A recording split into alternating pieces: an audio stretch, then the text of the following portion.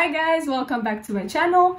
And I was waiting for a sunny day to film this video because the picture is better when it's sunny, but it was raining, it was cloudy, and today it's even snowing, and it's mid-March, so I don't know what's going on with the weather.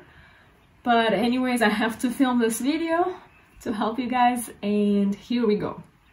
So you might notice it's pretty dark today, but I guess it's okay. And it's also pretty cold, so I'm wearing a sweatshirt.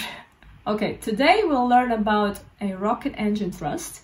And if you remember from my previous video, we learned about the principle behind the thrust generation, which is a change of momentum. So in this video, we'll see how the same principle of thrust generation applies to a rocket engine.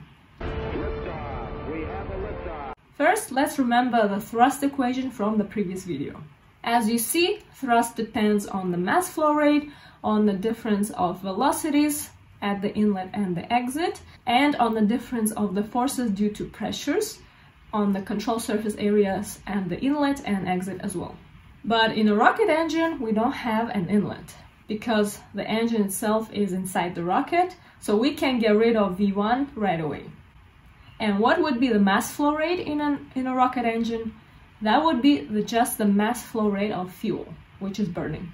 So you see now the V2 expression doesn't make sense because there is no one or two exits, and we can just call V2 VE, which stands for exhaust, or velocity at the exhaust of a rocket engine, which we also call sometimes a nozzle, because it only has one outlet, which we can call exhaust. So VE is the velocity with which the fuel exits the rocket engine.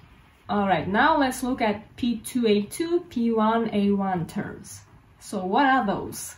Again, we don't have 1 and 2 of the inlet and exit per se, so let's denote them differently.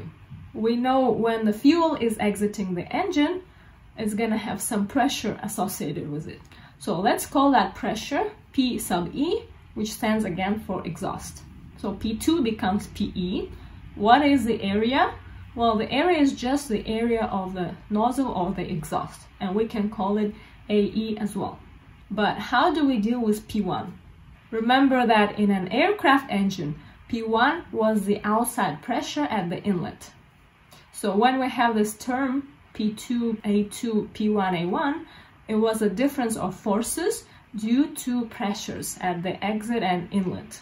So for the rocket engine, we have to compare P exhaust, PE, with some other pressure. What would that pressure be? Well, if we zoom out of the rocket engine, we see that the rocket is traveling through the atmosphere. And so the pressure of the atmosphere is pretty constant and uniform throughout.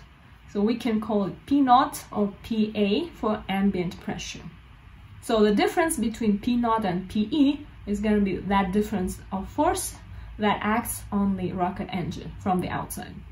So from here, the difference of the forces due to pressures for the rocket engine is going to be PE minus P0 or P0 times the area of the exhaust, because there's no more areas associated with the rocket engine. And so if we combine everything together in an equation, we'll get this equation for thrust. So now, in addition to the aircraft thrust equation that we learned before, we also know how to calculate the rocket thrust equation. And now I can't wait to share more videos with you so that you have enough skill and knowledge to solve thrust-related problems or any other aerospace problems in the future. So this is it for today. I know it might be a pretty short video, but I hope it still brought value to you, especially if you are studying right now or you want to study aerospace engineering. If this video was helpful, don't forget to click that like button and subscribe to my channel to see more videos like this in the future. And thank you so much for watching. See you in the next one.